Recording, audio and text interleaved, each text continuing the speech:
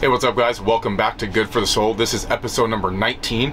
In this episode, I sit down with my brother, my friend, training partner, teammate, Chaz Jordan. So Chaz was a purple belt when I started Jiu Jitsu, right? So I think he had already been fighting at that time and training. So I think 9, maybe 10 years ago at this point, we met. And him and Paulie, we were like the trio at Ivan's for a little while. So he helped guide us through Jiu Jitsu. There's this old video of me and Paulie drilling triangles, and Chaz, on a Saturday open mat, Chaz coming up and kind of helping us kind of get through that motion. So it's kind of funny to look back and see it. And we've been friends for a long time. We've been through ups and downs and on the mats, off the mats, but he's like a brother to me. And I've actually always been inspired by his story of what he went through prior to finding jiu-jitsu, and his struggles, his triumphs through jiu-jitsu, fighting, boxing, and everything he's accomplished on and off the mats. I'm super proud of him. He's my first friend. My coach, Ivan, he got his black belt while I was, under him, but he had been in the game for a long time. But this is truly one of the people I was like really close to. I hung out with every weekend and trained with all the time, that got his black belt. So that was super fun for me on the outside, and having been super close with him in many ways, and shared those stories. I spent my entire 20s learning and training jiu-jitsu with him. So yeah, he got his black belt from James Weed over in Spokane, Washington, and he's trained at a bunch of different places, with the boxing and MMA and jiu-jitsu over the years. Currently he's over at 10th Planet in the Seattle area, training with Nate Orchard over there.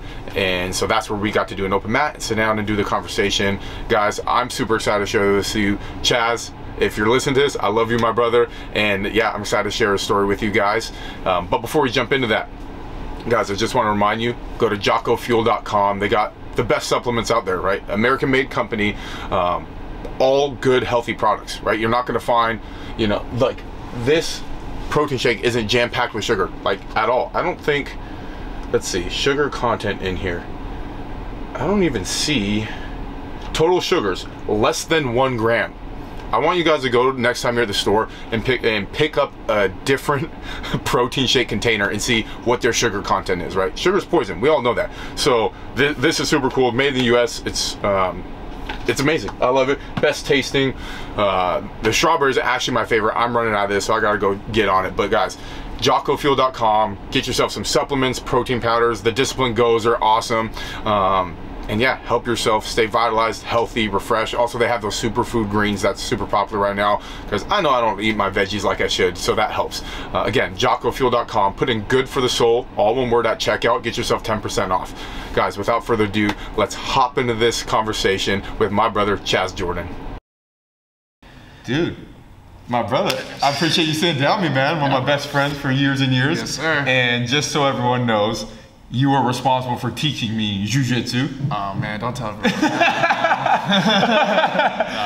No, you were you were a purple belt when I literally started jiu-jitsu, Yep, right? I was in a purple belt when you put on your white belt. That was crazy. Yeah. There's that old video of you teaching me and Paulie triangles, and you were just like, it's probably because we were boxing together already, but you looked down. I remember seeing you look at us and kind of just like walk away, like, what the fuck? I know, I have a very interesting teaching style. There's like, first you give like a compliment, and then, you gotta lay it on kind of thick after that. Like, all right, no, I'm just kidding, you're good. Yeah. Dude, all right, give this a shot, because I haven't had this flavor either. Shout out to Jocko Fuel, check out these Discipline Goes. Yeah, gratitude. Yeah, man, I got the sour apple. I've not had this flavor yet. Which one you got? I'm rocking out with the Afterburner Orange. Yeah, cheers. Cheers. Let's try. Oh, damn. Tastes like orange. Tastes like sour apple. This is good. I love this thing. Gratitude. Well, dude, I appreciate you sitting down with me. You're one of my best friends, my brother, for years and years now. Heck yeah. And since we started training, I've always thought you had a super inspiring story from where you started and where you've come, man. And so I'm actually really excited to talk to you on camera, put this out there for people. So talking Good for the Soul, man. Tell me, where did your love for jiu-jitsu come from? Man, so when I was growing up, I never really was physical. I never really got into sports or anything. I never really did anything. and kind of came from a rough family. My dad was a pretty bad drug addict, and when my mom divorced him, she ended up getting with an equally bad drug addict. So like when I was growing up, it was really shitty, and he was like super abusive, and for the longest time, he would always tell me like, you're like a fat loser, like he was really big piece of shit. Yeah. So like I grew up really like not really liking myself, and my appearance kind of took, I gained a ton of weight. I think when I was like 19 years old, I weighed like 320 pounds. Yeah. It was not good, and because of all that, I was just angry all the time. Like I had just a chip on my shoulder, I was getting into trouble, and funny enough, I kind of got in a bad situation. I had to leave town, and ended up going to college on a whim, because I usually did pretty well in school, but I wasn't really like trying to do anything, and went to college, and there happened to be a Gracie Barra Jiu Jitsu school there, and I didn't really know anything about Jiu Jitsu. All I know is that I watched MMA, and I loved MMA. I just was like, oh man, these guys are just like, it's not like boxing, where you like, it was like these guys. I remember the first MMA fight, like everyone remembers Forrest Griffin and Stephen Bonner. Yeah. I remember Diego Sanchez beating the shit out of Kenny Florian, taking him down and elbowing his face into, and I had never seen anything like that. I'm like, I want to do that. Yeah. And so I found this jiu-jitsu gym. They had a gi on. I didn't really know what that was about, but I took a class.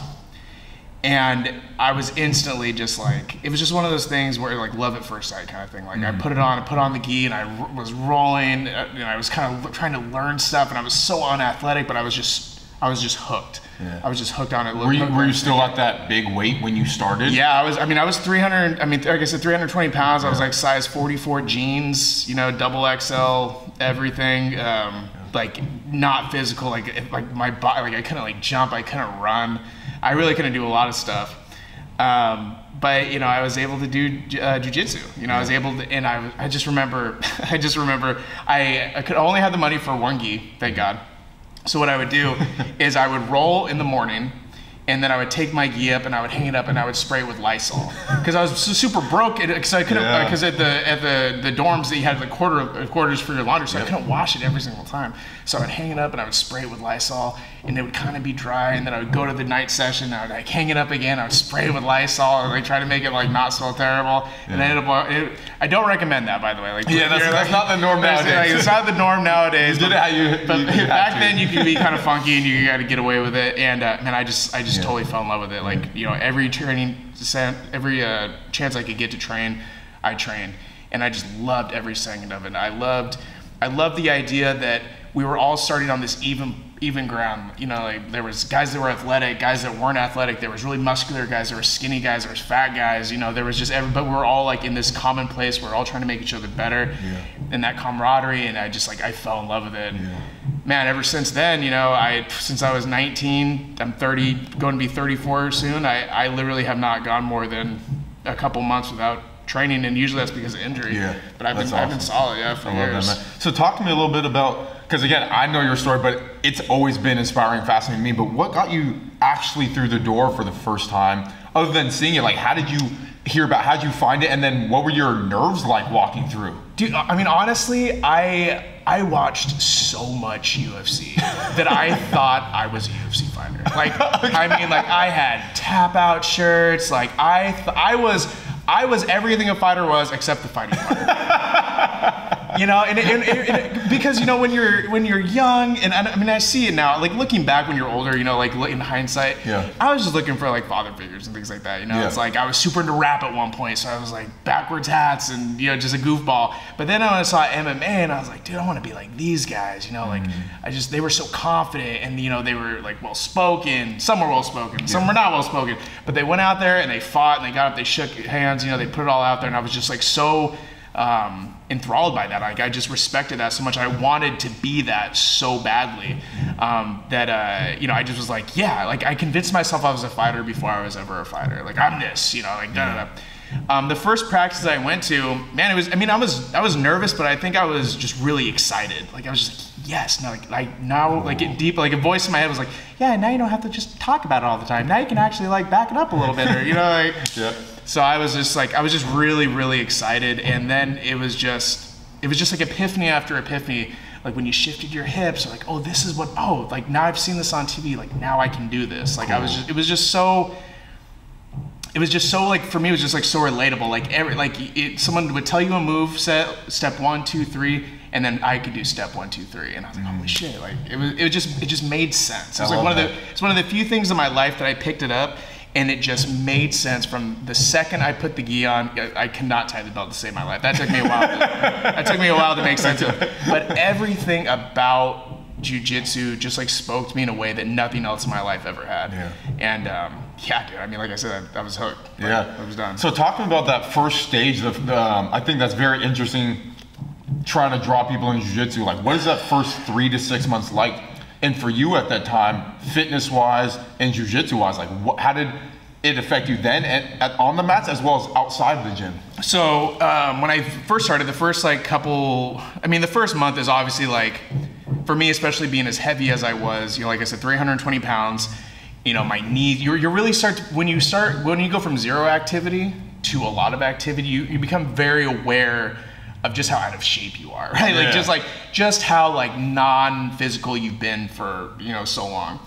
So for me, a lot of it was just like learning how, learning how my own body worked, like just being aware of like how to like pull someone into a butterfly, and then like, oh, like I need to flex my feet, and like, oh, I can extend my like hips, and like moving around, like being in control of your body, like body awareness was a big thing. And then what it turned into is you started watching jiu-jitsu then, right? Like when I first started, I would train, and then immediately I would like go on YouTube and I would like look for jiu-jitsu. And back then, like it wasn't quite as like today it's so mainstream, it's insane. There's like so much free technique out there, and like literally anything you want to know you can look up. But back then it was very like it'd be like a little bit more like hard to find. And I remember I'd like YouTube like matches, like what was the best match of whatever the year was, and it would be like Cobrina and like the Mendes brothers, right? And they would be grappling out, and I was watching these little guys go, and I was like, I want to be like that. Like, look at that movement, look at that control, that's amazing. Yeah. And I was like, well, to get like that, I gotta lose some weight. I gotta lose some weight. So what that turned into is it turned into a lifestyle change. It turned into, you know, instead of me going to the rec hall and getting like a cheeseburger, I would get a Caesar salad. I didn't know anything about nutrition. So I'd get a Caesar salad, a chicken Caesar salad every single day for lunch and dinner. And I did that for like 6 to 8 months. Oh shit. And I ended up losing, you know, 80 pounds in my first like year of jiu-jitsu. Yeah, like, and I would, I couldn't run. So I would go to the school gym and I would jump on a bike, and I would do like a minute as hard as I could, and then I would do a minute really slow, and then I would do a minute as hard as I could, and I would do an hour. And like and I would just do an hour on the bike. You know, I would just find ways. Did you know that HIIT workout was a thing at that time, or you just like, I'm gonna do what I can and get after it? So I'd also read stuff. Like back then you had like magazines. So I'd like go to like the 7-Eleven, I would get like a jiu-jitsu magazine, and they'd be like HIIT workouts, like the new thing, and like you go really hard and then you go really soft, and it's like, I can do that. I can do a minute really hard. And so I'd start doing that. Now my hard minute was probably like not really hard, but hard for you. But I was doing it, you know what I mean? Like, and that's what it, for me, that's what it turned into. Like I did what I could, because I just wanted to be, they were like, back then all I wanted to be was like a world champion. Like all I wanted to be was like an MMA fighter. Like school and all that stuff was just like my backup plan. You know what I mean? But really I was there to like train. What did it feel like? That first year timeline, you said you lost 80 pounds. Like, what did that do for your life? What was that like? Man, confidence for sure, right? Yeah. My confidence, I went from, you know, really shy, kind of quiet, to people who didn't know me, to kind of being a little bit more like just confident. Like, you know, I wasn't embarrassed to, you know, take my shirt off at like a pool or something, or because in Ellensburg, where I went to school, I mean, we have like really cold winters. But then also like the summers can be like gnarly, you know, because it's kind of like desert. So, you know, I didn't feel like I had to wear like sweatshirts everywhere I went, or I didn't feel like I didn't feel like ashamed of myself anymore. And then really what it was about, like really what it was all about was my performance on the mat. And I started to be able to do techniques that I couldn't do before. So when I first started, I think I was all about getting on top, and I was always looking for an Americana because it was very simple. Like it worked for like my body frame. I'd just get on top, I was look for that Americana, and I was just try to get it, and I tried to do it more. But then I was able to hit like an armbar. Like it took me 3 months to hit an armbar. Yeah, like it was just insane. And but when I hit it, I was like, yes. Like every training session, you got like a little bit better. Every training session, something made like a little bit more sense. And after a while, that just starts steamrolling. You know, like jiu-jitsu, you get what you put into it. You know, you show up once a week. You know, you're gonna learn, but it may not be like as much as you'd like. But man, if you're going twice a day, 6 days a week, I mean, you're gonna see results. Like, that's just all there is to it. Definitely, for sure. Jumping forward a bit, maybe to now, as you look back on your own jiu-jitsu career and training, what are some of the other reasons that, because you've also been coaching for a long time, that other people step onto the mats that you hear are pretty popular? Man, nowadays there's just so many reasons. I mean, today it's just a popular sport, right? I mean, like, it's really, there's like so much more exposure now. There's so much more. I mean, you have flow grappling, you have like who's number one, you have, you know, a lot of people. I mean, ADCC has always been around, but now it's like, I mean, they're, like you said, this is the biggest one ever. We're going to be attending that. Yeah. You know, 10,000 seats. You know, the event before that, there was only like 5,000. You know, it was like a little place. So it's really blowing up now.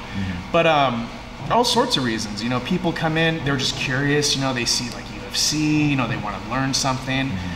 Some people like me, you know, I had a real chip on my shoulder, man. Like, I honestly, like, the reality is, like, I wanted to fight because I wanted to fuck people up. Like, that was my thing. I was pissed off. Like, I wanted to, like, in my mind, like, the guy, like, my mom's, like, guy that was always, like, saying this stuff, like, every person that I didn't, like, or every, like, bully or whatever, like, had his face. And I was like, I want to fuck that guy up. Yeah. Like, that was really what it is. For sure. You know, my professor, James Weed, he has this thing that he says. It's not his quote, and he'll tell you that, but that's how I remember from. He says, "Anger is what brought him to jiu-jitsu, and love is what made him stay."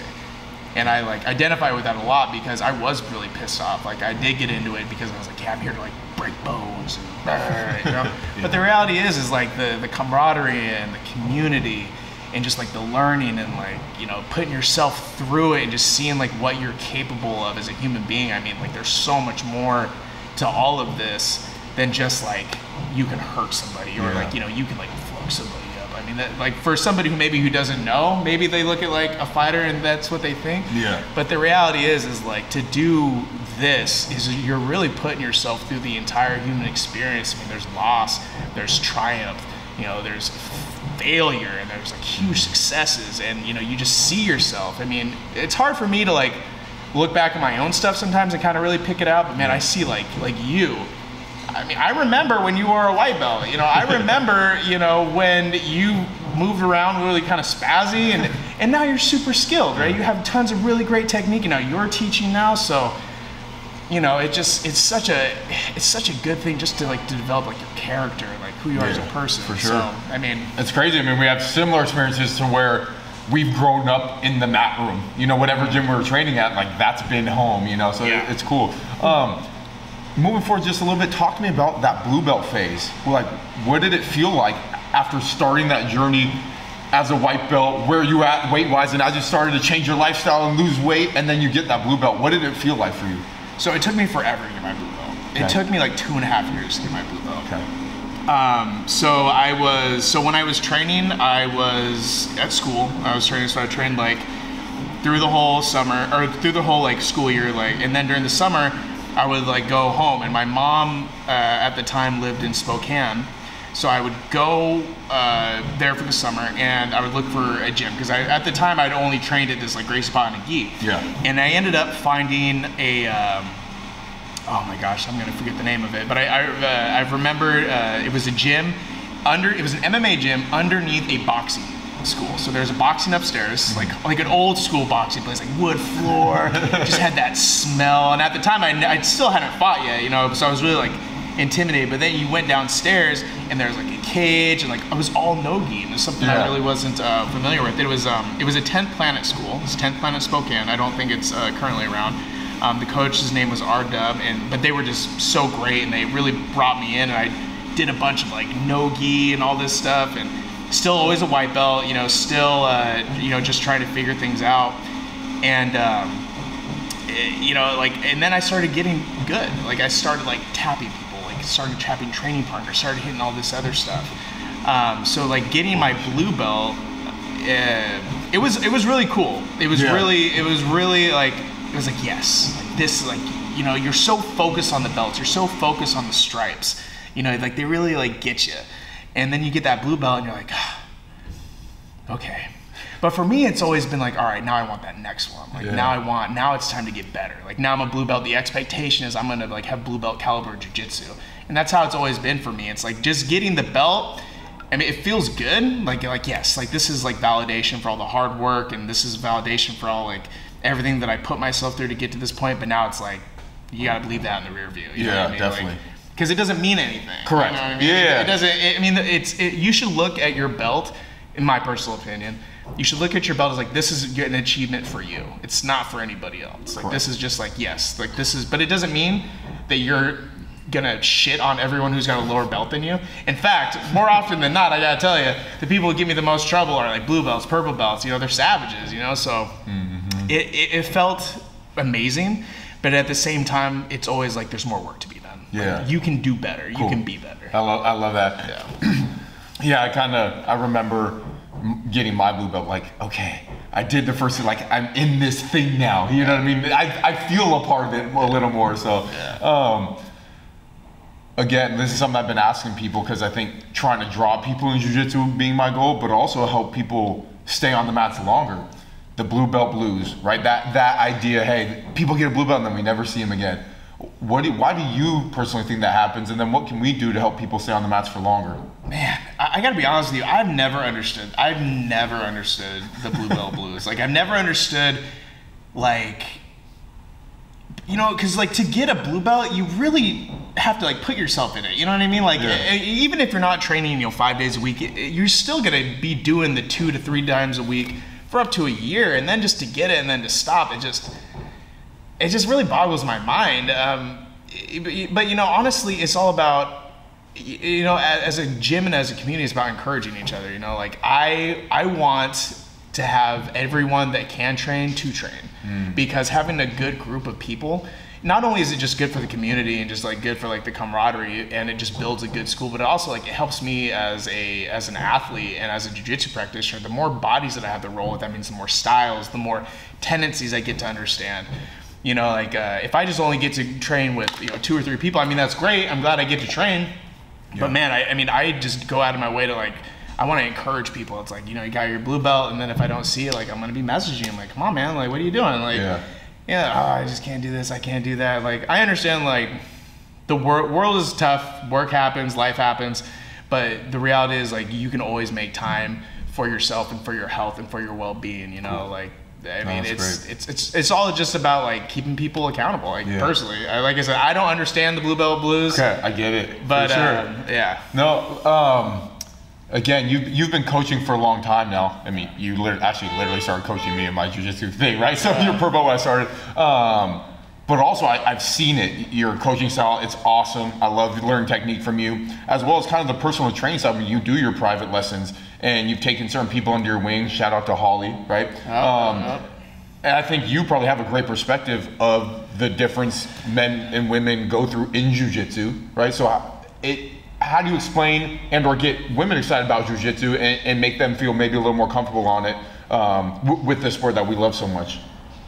I mean, here's the reality of the situation is that jiu-jitsu is actually for everyone. It's literally for everyone. Yeah. Now, like, when, you know, like women come and train, I think it's important that there's a good understanding in the room that, you know, everyone needs to, not every role needs to be like a super competition role. You know, like if I'm rolling with somebody who is, you know, 150 pounds as a black belt, or just as someone's bigger, I just need to have an understanding that I don't need to try to hurt my partner. Like, I don't need to prove anything. Like, I should be able to like look at the situation and roll well without, you know, there shouldn't, like when someone rolls me, there's never a risk of them getting injured, you know, like I think good jiu-jitsu is the ability to inflict pain, but the wherewithal not to.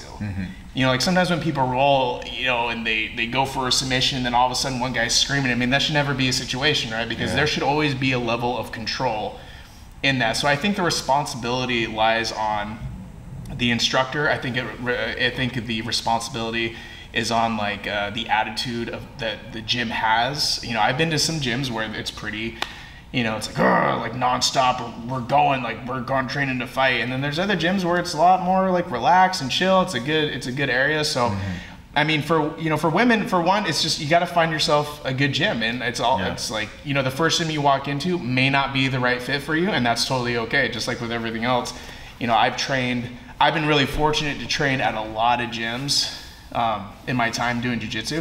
I've trained at some phenomenal places, and I've trained at some kind of not so great places, you know? So, you know, give yourself, especially now there's so many options, like I would say, like, test it out, right? Cool. Go to one place, take a class, talk to the instructor, kind of see what kind of students, how they like interact with you. And then if it's not really up to your speed, that's fine. There's lots of other places, lots of other gyms. So just give yourself that opportunity. Like, don't be, try not to be put off if maybe your first experience at the gym isn't the greatest. Hopefully that's not the case, but definitely keep trying, because there's a place for you somewhere, and you won't be sorry that you went. Cool. No, I dig that. For those who don't know you, right, you also fought, you've boxed. Yep. How and when did you start making that transition to, hey, I love jiu-jitsu, but I also want to get in the ring, get in the cage? What was that like? Yeah, so like I said, I've always been an MMA poser.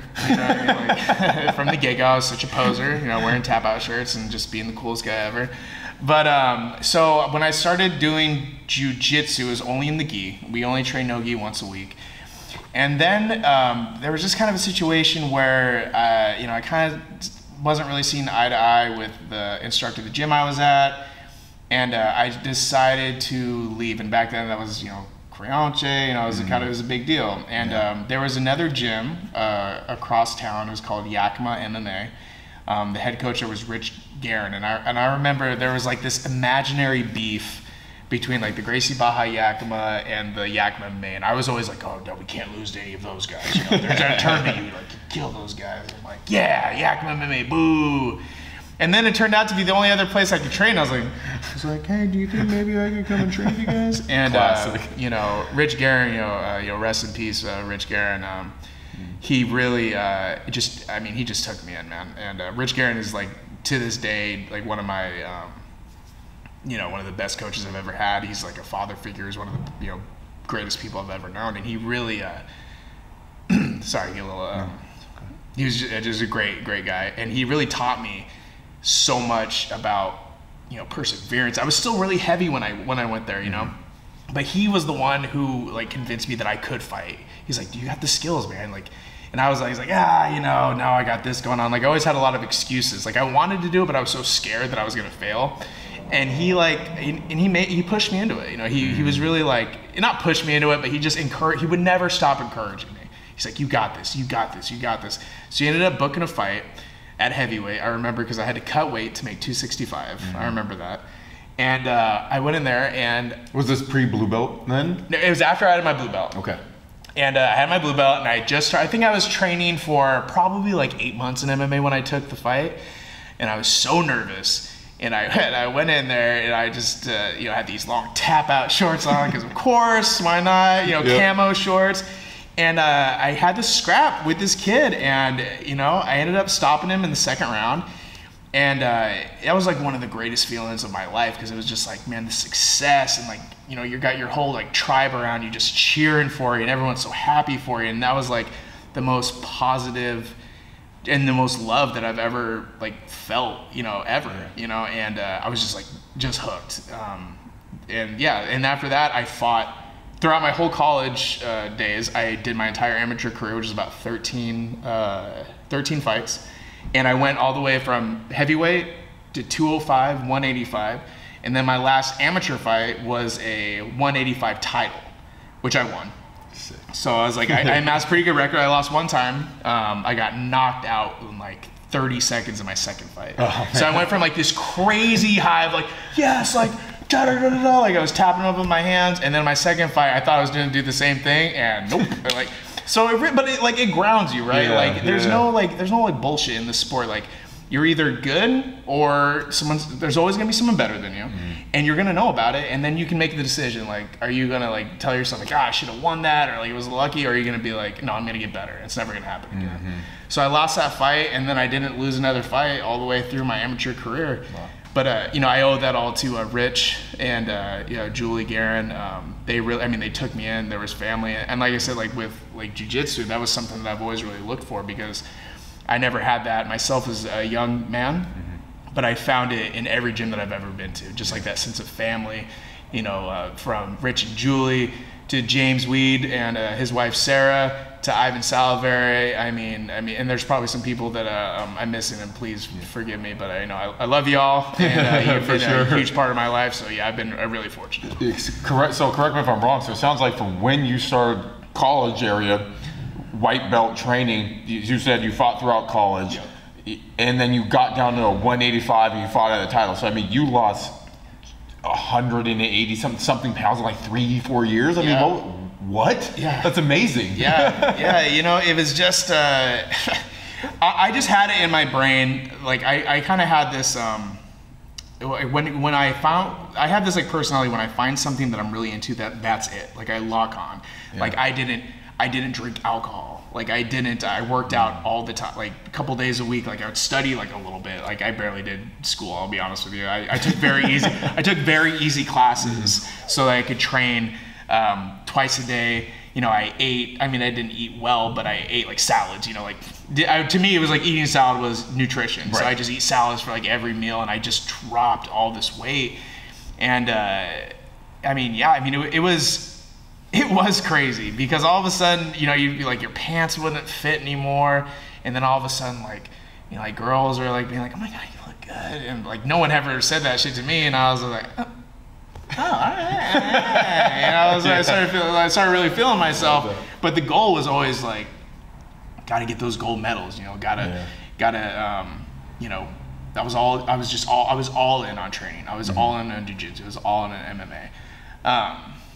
Yeah. That's fun, man. Yeah. That's so fun. I love hearing that. And I remember at the time, you know, we became friends, and you were still 170 at the time, still fighting a bunch. Again, you were purple belt and fighting, boxing, everything. So I looked up to you and all the OGs at Ivan's. Yeah. And I didn't know your story until like 2 years in, until we became like actual friends, and we've been friends for 10 years now. But I was like, wait a minute, what? And you had to go back and show me like one picture you may still have of that, where I was like, oh my God, like that's crazy to me. That's so exciting. Got a picture of me in Grandma's kitchen with my long sleeve 3XL tap ass shirt, you know, with my fists up, you know, like I hope I never get famous and that picture comes on. Right. Well, dude, again, where I think it's truly inspiring, and it's always been cool to me being a friend. Like, no, my friend did that. People can do that, like, and so can you. So can other people 100%. To make that decision and go through something like that. So it's awesome, man. I mean, the big thing about it is like you just have to commit.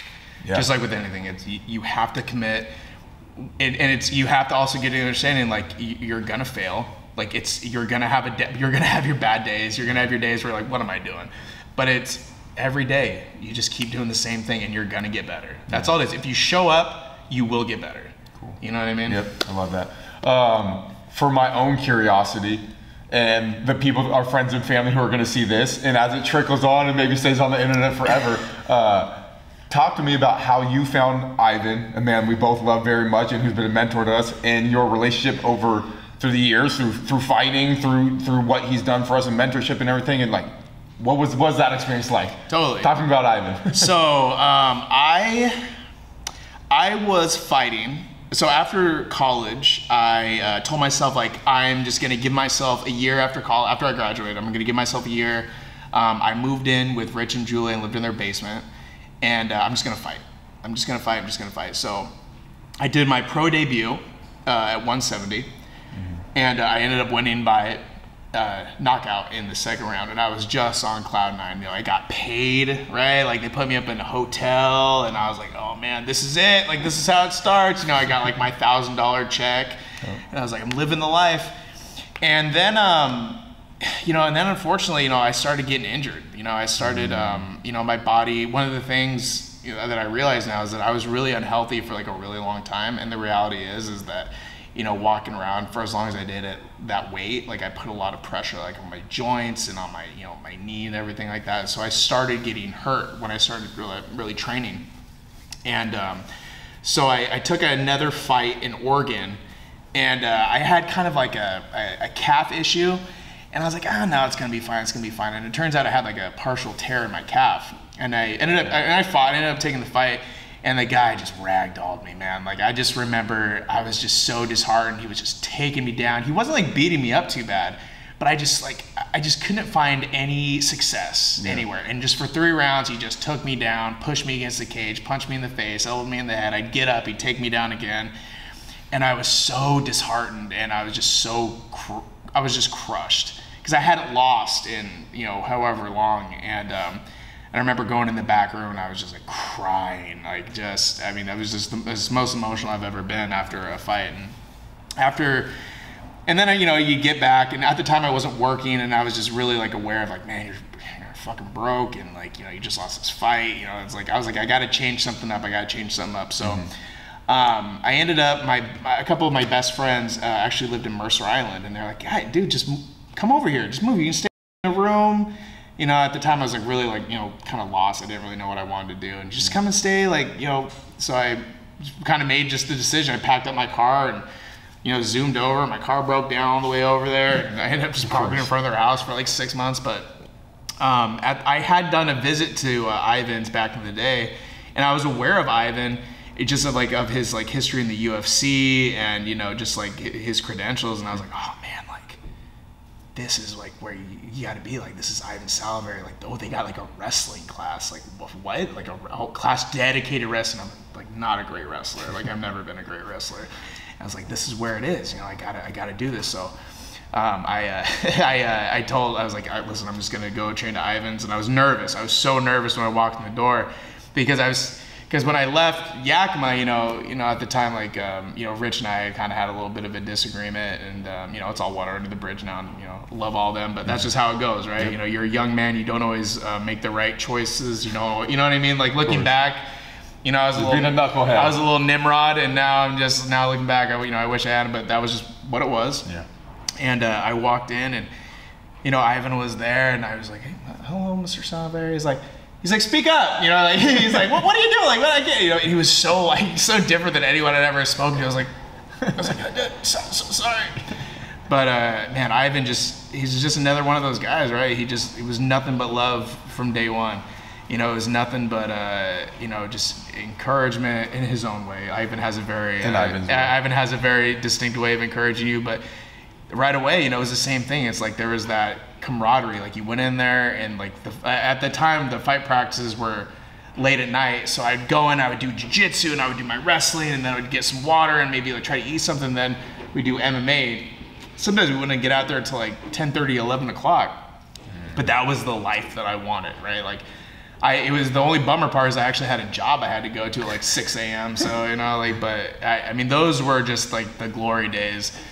We had just a killer's row, a murderer's row, you know, like Robbie Larson, Andy Pavez, you know, had Pete Nicasio, you know, Jacob Boyson, just like, you know, Paulie, even little young Paulie, you know, he was a savage with kickboxing. I mean, there was just a group of monsters in there.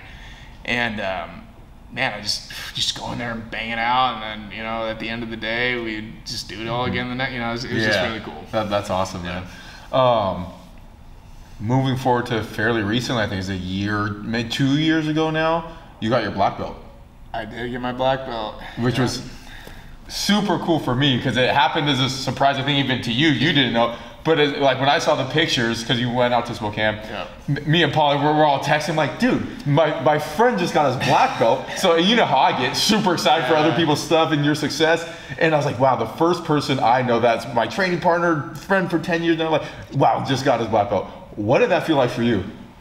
Man, I gotta be honest with you. I was feeling like it was super undeserved, to be totally honest with you. I was like, James, I'm not a black belt. Like, no, I'm not ready for this. Like, because it just in my mind, a black belt was just this, like, you have your black, like, that's it. Like, you're like, you're basically like John Wick. Like, nobody else. You know what I mean? Like every black belt that I had ever rolled with, not to say that, like, I mean, I had done well against some black belts in competition at the gym, but I was just like, there was just an aura, like, with James, like, he was like the black belt, he would just sweep you and just handle you. Like, it just felt like something different. And when he gave me that black belt and he called me up, I was like, I don't feel like that. I don't feel like I'm that guy. But the reality is that it's not that, you know. It's like I put in my time, you know. I made it a point to be a part of that community. Like, I was a coach, I traveled with guys. So there's more to a black belt than just you can just beat everybody. There's more to being a black belt than you're just an encyclopedia of jiu-jitsu, which would be awesome. I wish I was an encyclopedia of jiu-jitsu, but I'm not an encyclopedia of jiu-jitsu. But what I will say is that the only thing I know for sure is that I know nothing. Yeah. Like that's how I feel. But that gives me the opportunity to like learn more. You know, I'm not really stuck in my ways. I feel like I'm constantly still evolving.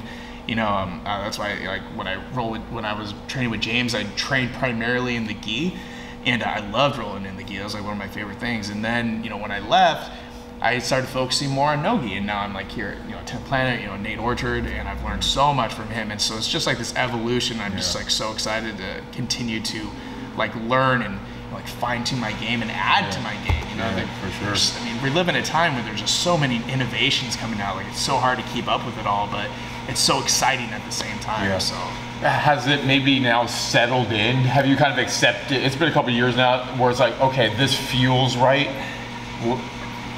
You know, it still feels like weird in a sense. Yeah. And you know, it's like again, like me, the way I grew up, you know. People will tell you you're worthless all the time, so that's like something that sticks with me, and I know that's like a dumb thing, but it sticks with me sometimes, you know. So I have a hard time giving myself like props, but the reality is like I earned that black belt, and James is he wouldn't have given it to me unless he believed that I was a black belt, and that's something that like gives me a lot of like pride. Cool. So you know, I that's one of the reasons why I love no-gi, right? There's no belts, right? Like there's everyone's equal, you know what I mean? Like, and that's what I love a lot about it. So I'm very proud that you know, James gave me that black belt. I'm really proud that he believed that I was someone who he could trust to carry on like his lineage, and you know, I'm very proud of that achievement. I love that. I mean, well, as a friend that you've whooped on for years and years, I believe you're deserving of it, if that counts for anything, which is awesome. You started talking about kind of your game and not what you've been learning, but that it's always constant learning. Sure. What is your game specifically? What is your go-tos? Man, it really depends on what my weight is. So right now I'm a little bit more burly than I tend to be. So now I'm all about that top game. I'm all about finding ways to get into mounts. I'm all about trying to control the mount position and like using that to take the back. I love taking the back. I prefer chokes as far as like my submissions because you know in your competition, I mean, guys are so tough. Guys are so like skilled, they know all the counters and stuff, and you get someone in a gnarly armbar and you're trying to, and they're just like, nope, let it go. But with chokes, there's no tough guys with the choke, you know what I mean? It doesn't matter if you're like 300 pounds or you know Arnold Schwarzenegger, you throw a choke on somebody, they're gonna go to sleep. So I definitely prefer chokes. You know, Darces is probably like my favorite technique, I think. For the longest time I thought I had invented a Darce setup.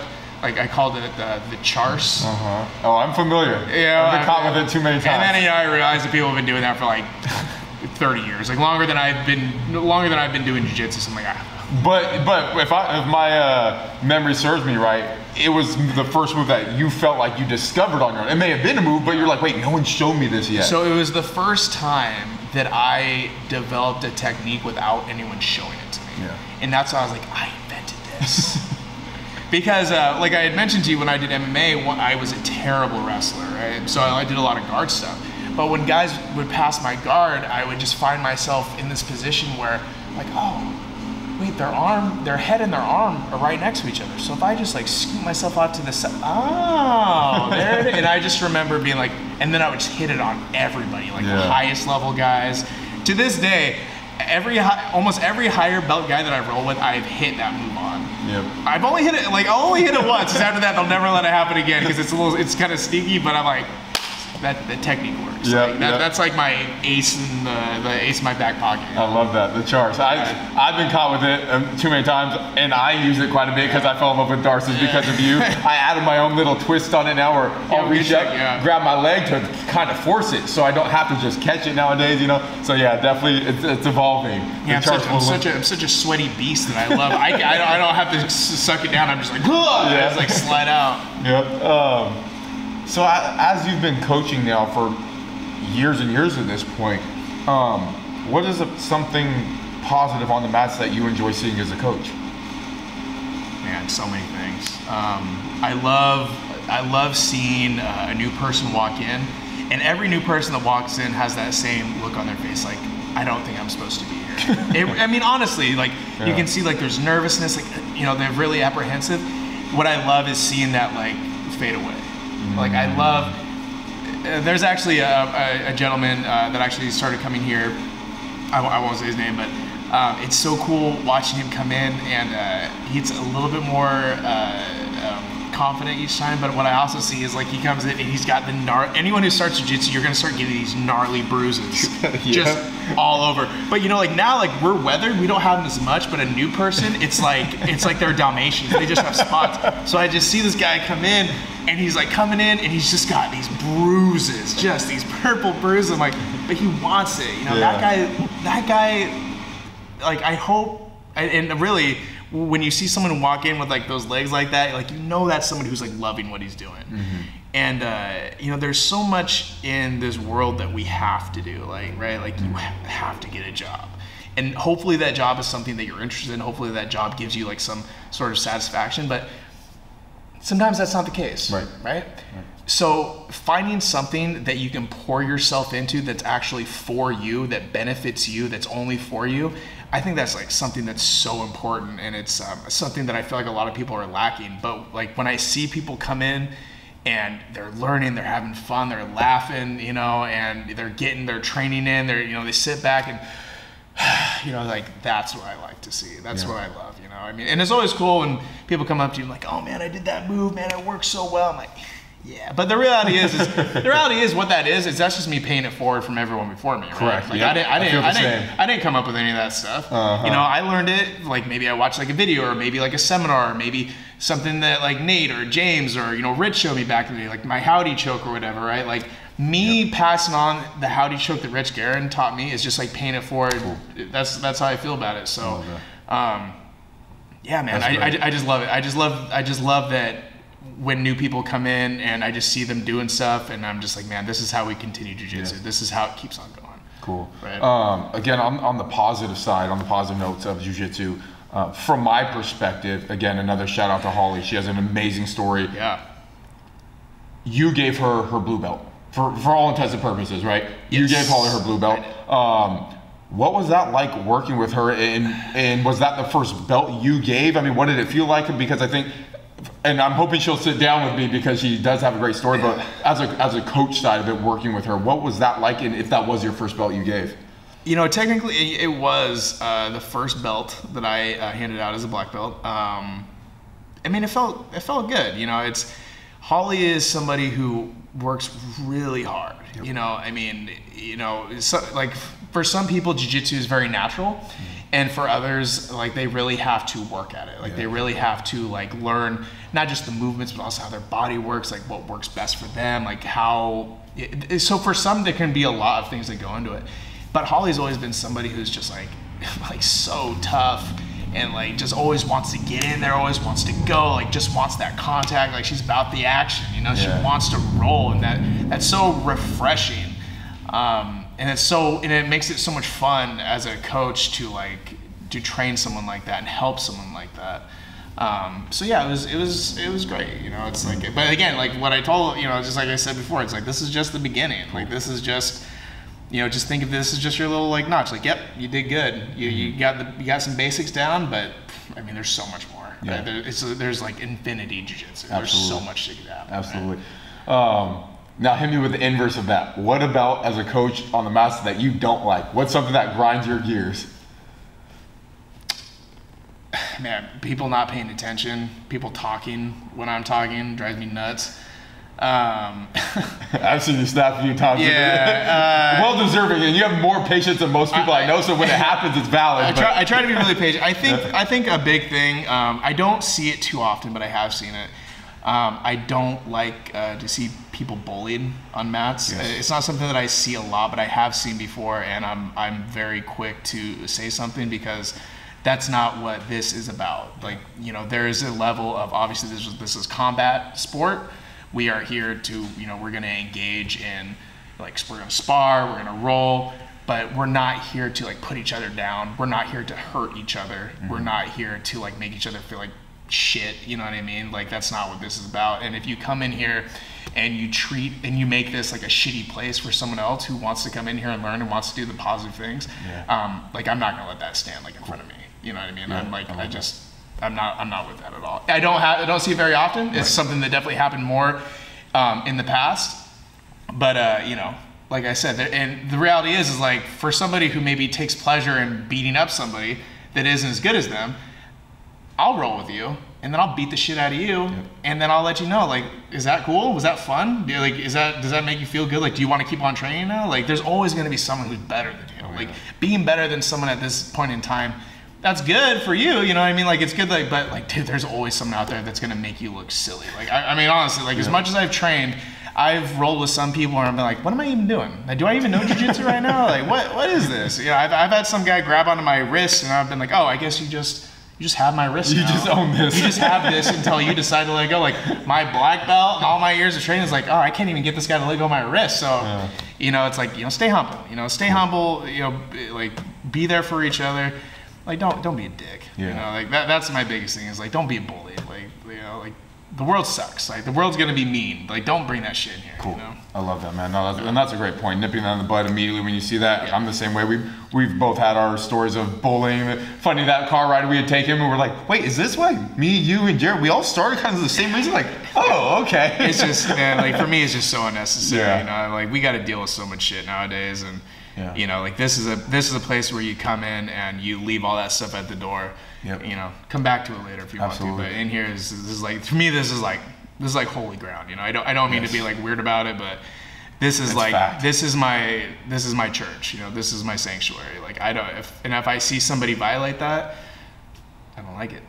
I will show you the door. I love that, man. One thing that was always cool to me is that you have, in fact, went to different gyms, that lived that Ronin lifestyle for a while. What, in your experience, makes a successful gym? Oof, man. So it all starts with the leader of the gym. Like what does that look like? Is it somebody who's fought a lot, someone who's got a lot of experience? You know, you don't have to be a world champion to lead a gym. You don't have to be like, you know, the best of the best to, you know, lead a gym. What you do need to be is you have to be honest with your skills. You have to be honest about your technique, right? Like, hopefully if you own a gym, you're not looking at YouTube right before, you know, you teach a class and show something that maybe you're not very proficient with. But, you know, having a good attitude, like fostering like a good place where, you know, it's not about, you know, like just making sure like you have like a couple guys are like the best and everyone else kind of just is like whatever, like we don't care about them. It's like, it's a community, you know, like the gyms that create a real community are the ones that I think are the best, you know, and I've really been fortunate to train in a lot of really cool places, like even like the big gyms, like Extreme Couture that I trained at. I mean, it was awesome. Like, you know, like Eric Nixick, you know, rest in peace, Robert Follis, you know, it was like one of the best coaches I've ever had in my life. And one of the most encouraging people, and it, you know, it's just like, it doesn't matter. Like, if you have those like key people there, if you have the people that are there to give you the information, can like encourage you but not blow smoke up your ass, I mean, that's what you need. That's what makes a good gym. Yeah, that's great. At this stage of your jiu-jitsu career, understanding all that you have from, you know, the weight loss journey, the fighting, the boxing, and now just kind of more on the heavy no-gi grappling side, how would you sum up what jiu-jitsu, or how jiu-jitsu benefits you off the mats? Off the mats. So, I mean, honestly, it's just a level of, things just don't bother me. You know what I mean? Like jiu-jitsu's really made me aware of like what's important and what's not. Especially, like I said, you know, I used to be like this really angry kid. It's so stupid. I mean, I was such a douchebag. Like, I would be at a bar and someone would bump into me and be like, what? You know, it's just so stupid. But what jiu-jitsu has taught me is just a level of self-control, you know, a level of self-control, and not only just in like my anger, but also like in my diet and my life. You know, it's just made me it's made me confident, but not confident to the point of where it's like hurting me, but just confident, like I'm good. Like, I am a good person. I'm a strong person. I'm capable of really great things. I can fail, and that's okay. Like it just makes me feel okay with like whatever happens, it's gonna be okay. Yeah. You know what I mean? Like nothing is the end of the world. You know, and like I said, I've had, like, you know, when I lost my second pro fight, I mean, I literally just thought the world was gonna end. Like I was just so like just beside myself with like grief and, you know, whatever. But now, you know, I look back and like my losses are just important as my victory. That's kind of cliche, but honestly, like if without my losses, without the bad things that happened to me, I won't appreciate the good things. I won't learn from those bad things. So I don't know. It's given me a perspective that's just allowed me to handle life better. Yeah. You know what I mean? It's just Definitely. like, you know, things don't bother me as much. You know, if like, you know, you're sitting in an office and maybe someone's like chirping at you or, you know, whatever, you know, it's like, you're just like, all right, you know, it's not that big of a deal. It's just, you know, everything Totally. it just gives me the ability to handle life. And I also know that, hey, if I'm having a bad day, I got jiu-jitsu later and I know I'm going to feel better. Cool. You know what I mean? Like sure. as bad of a day I'm having, I've never been like, you know, I've had to force myself to come to the gym plenty of times, but I've never regretted going to the gym ever. Yeah. So. No, I hear that. Yeah. If you were king for a day and could change one thing about jiu-jitsu, what would it be? Add something, take something away, positive, negative. If you could change anything about jiu-jitsu, what would it be? Oh my God. Change anything about jiu-jitsu, what would it be?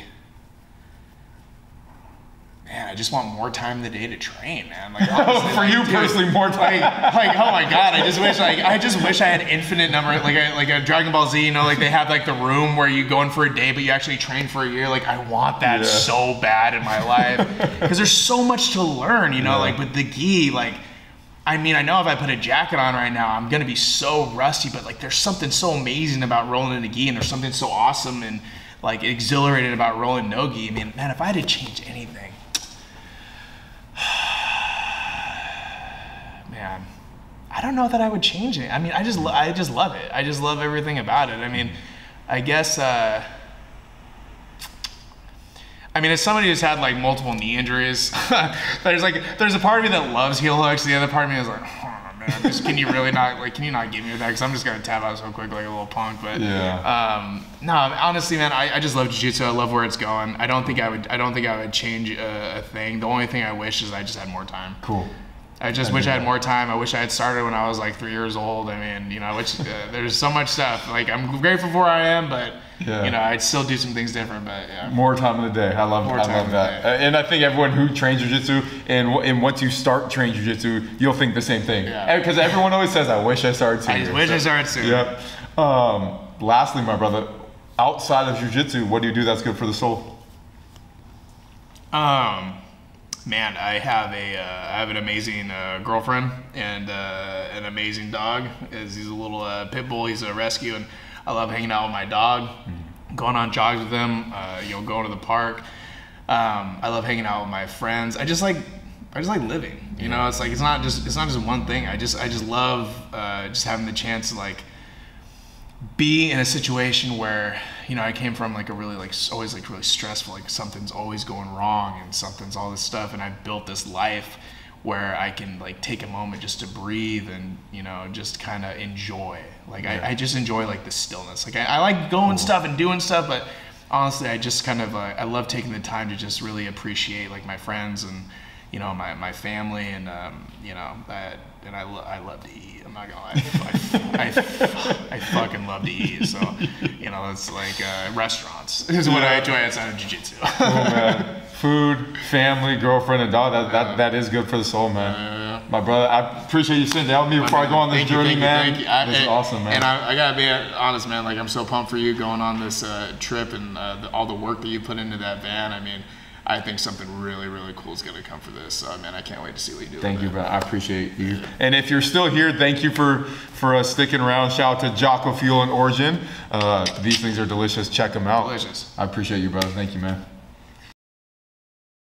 Guys, if you've made it this far along, finished the interview, I just want to thank you again for supporting me along this journey, and hopefully you got something awesome out of that interview. I really enjoyed doing these, learning so much about life, jiu-jitsu, and everyone has such a unique and interesting perspective. So I hope you got something out of that that you can take with you. And one last reminder, for 10% off on any Jocko Fuel products or Origin USA products, go to jockofuel.com or originusa.com. Support yourself by getting some awesome products, supplements, protein shakes, greens, all that good stuff. It helps support me along this journey, and again, supports yourself and an American-made company. So yeah, jockofuel.com. Check it out, guys. Thank you very much.